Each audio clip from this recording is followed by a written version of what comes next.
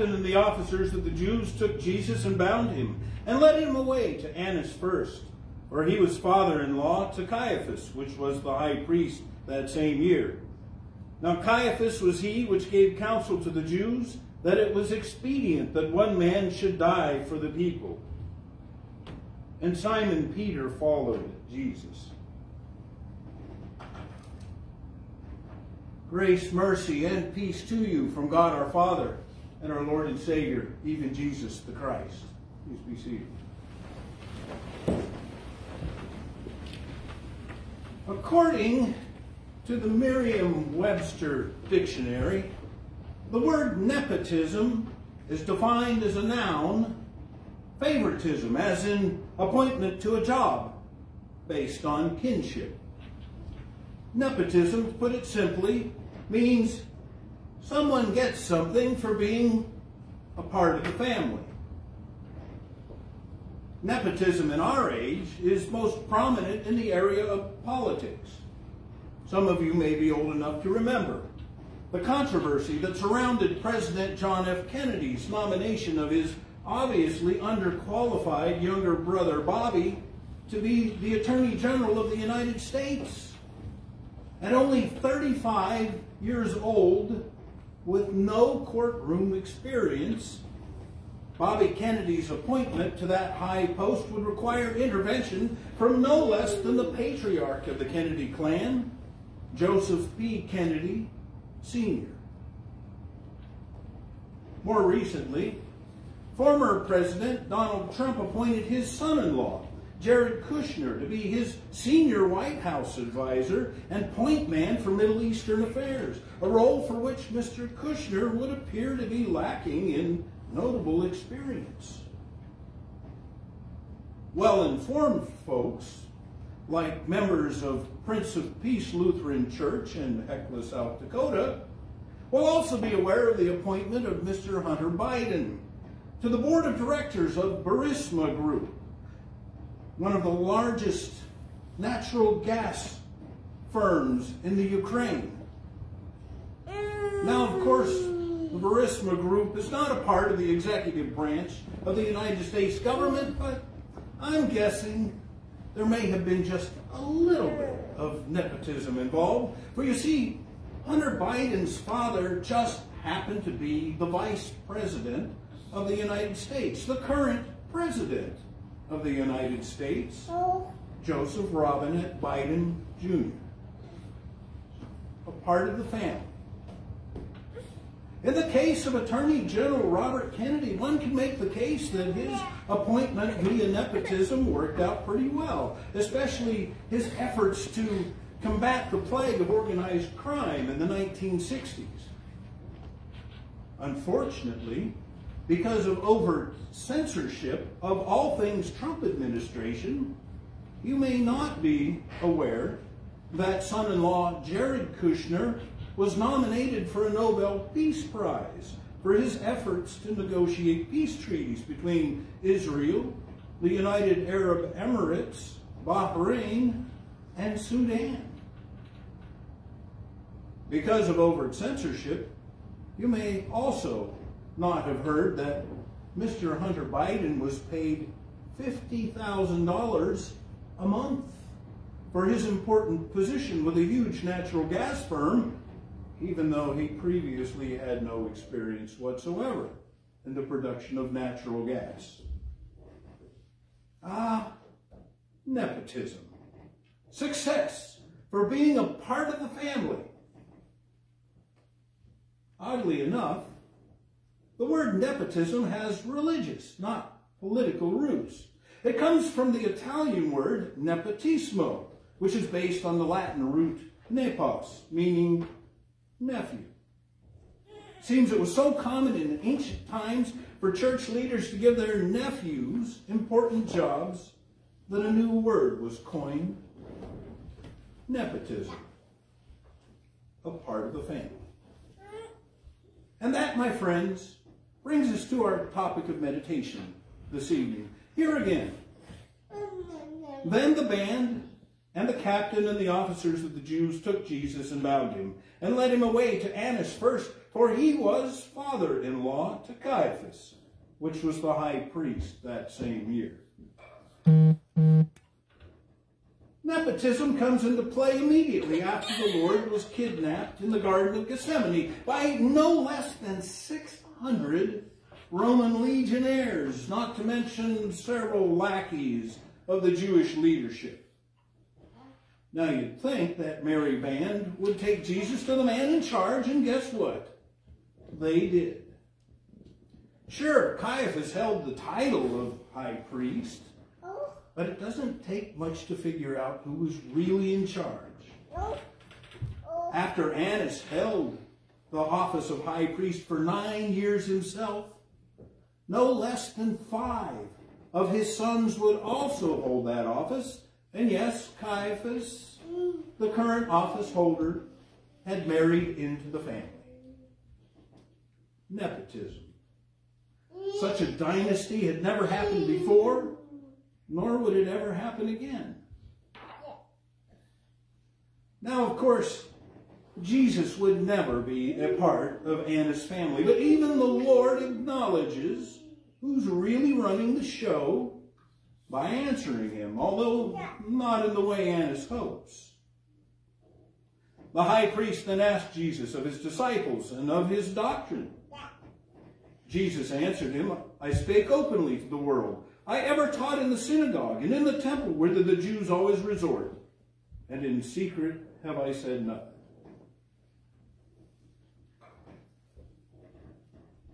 Just like so many church leaders today, Annas couldn't have cared less about Jesus' doctrine. You see, Annas was hoping the Lord would say something that could be used against him, something that could be passed on to his son-in-law, Caiaphas, and the rest of the Sanhedrin to help seal Jesus' fate. Jesus knows exactly what Annas is up to, but oddly enough, instead of objecting to the farce, Jesus gently reminds his judge how he's supposed to do a judge's job. Why askest thou me? Ask them which heard me what I have said unto them. Behold, they know what I said. You're putting me on trial for what I teach? I've hidden nothing. I preached it to the whole world. Call witnesses. Ask the whole world what I've taught. Remember, 2 or 3 witnesses. Do your job, high priest. And when he had thus spoken, one of the officers which stood by struck Jesus with the palm of his hand, saying, Answerest thou the high priest so? No way was this guy ever going to be a part of Annas' family, but that doesn't stop him from trying to curry some favor from the old man. Were this a legitimate legal proceeding, his striking of a prisoner in front of a judge would have been an outrage. Instead, he knows that hitting Jesus hard enough to draw blood would bring a smile to Annas' face.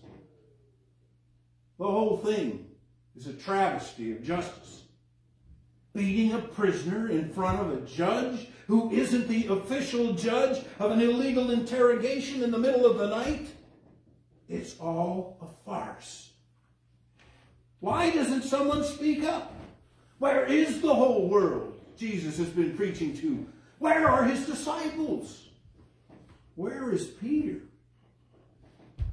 Oh yeah, he's hiding out in the courtyard, warming himself by the fire. And Simon Peter stood and warmed himself. They said therefore unto him, Art not thou also one of his disciples? He denied it and said, I am not. Good thing you're not like that, eh? You always treat Jesus like he's one of the family. You would never deny being a follower of Jesus Christ by watching the latest Hollywood blasphemy on Netflix or Prime. You would never deny being a follower of Jesus Christ by looking the other way when a schoolmate or a teacher or co-worker takes the Lord's holy name in vain. Unlike cowardly Peter, you would have been first in line to let Annas and Caiaphas and all those people standing around in the courtyard that night know beyond the shadow of a doubt that you are a part of Jesus' family, no matter what it costs. Why, I bet you'd have given that old guard a whack of your own, and maybe even told old Annas a thing or two before all was said and done.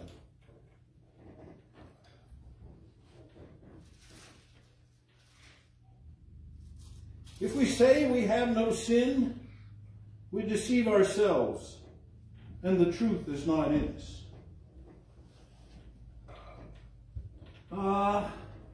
Whom are we kidding? It doesn't work that way at all, does it? How often does the opportunity arise to let the world know that Jesus is a part of the family?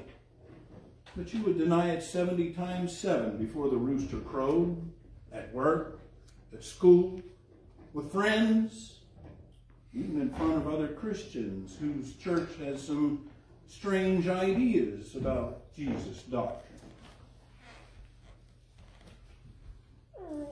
And Peter remembered the word of Jesus, which said unto him, Before the cock crow, thou shalt deny me thrice.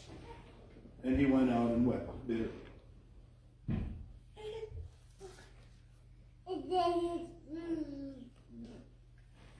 Wherefore, come out from among them, and be ye separate, saith the Lord, and touch not the unclean thing, and I will receive you, and will be a father unto you.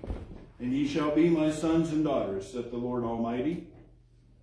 Having therefore these promises, dearly beloved, let us cleanse ourselves from all filthiness of the flesh and spirit, perfecting holiness in the fear of God. You may have spent more than a fair amount of time denying that you're a part of Jesus' family. But thank God Almighty that until the end of time, Jesus will always use a little nepotism of his own to make sure that you are a part of the family.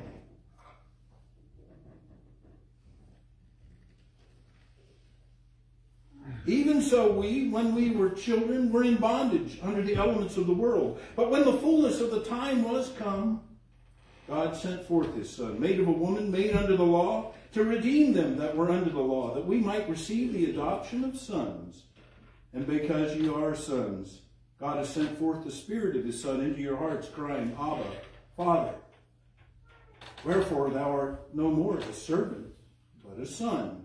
And if a son, then an heir of God through Christ. And that, dearly beloved, is what Jesus' doctrine, Christianity, is all about.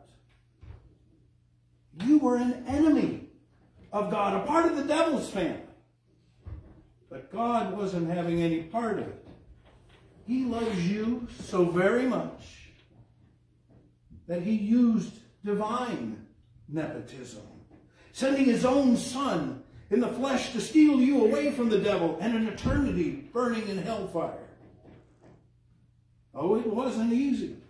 It meant coming down off the throne of the King of Kings and getting down in the dirt with the rest of us, born of a woman, suffering poverty and hunger and pain and all the very same temptations the devil throws your way each and every day.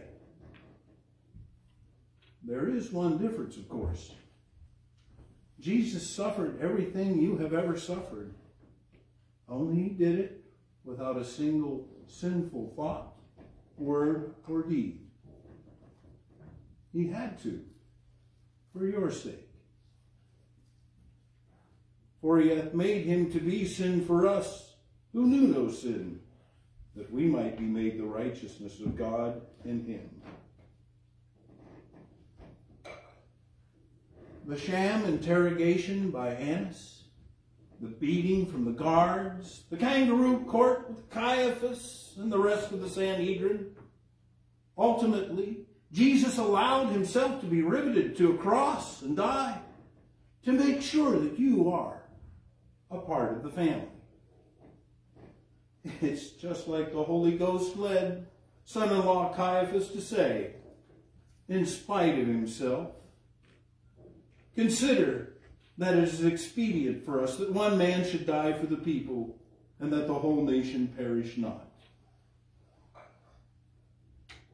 It was and is expedient that the one God-man, Jesus Christ, died for all the people, including and especially you, so that nobody need perish in hell, but winds up instead being a part of God's family. Now, as Lutheran Christians, we are especially blessed to know just how the good Lord delivers this incredible blessing of nepotism from 2,000 years ago to the members of his family here today.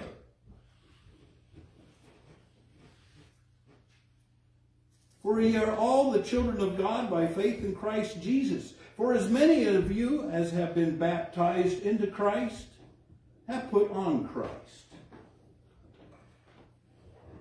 No decision you make, but the decision God Almighty made to make you a part of the family when you were sealed into his family through his word and the water of holy baptism.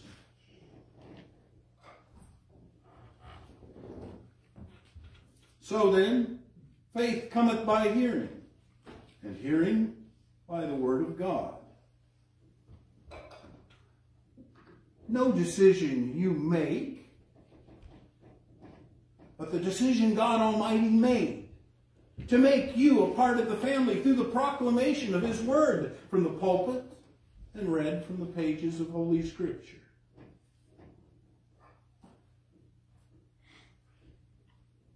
For I have received of the Lord that which also I delivered unto you, that the Lord Jesus, the same night in which he was betrayed, took bread. And when he had given thanks, he brake it and said, Take, eat, this is my body, which is broken for you. This do in remembrance of me. After the same manner also he took the cup when he had supped, saying, This cup is the New Testament in my blood. This do ye as oft as ye drink it in remembrance of me. For as often as ye eat this bread and drink this cup, ye do show the Lord's death till he come.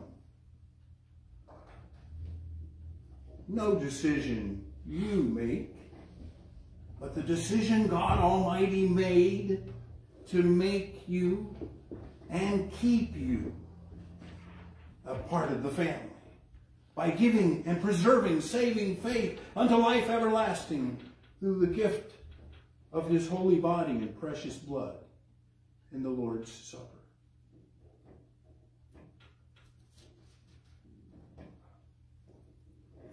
But as many as received him, to them gave he power to become the children of God, even to them that believe on his name.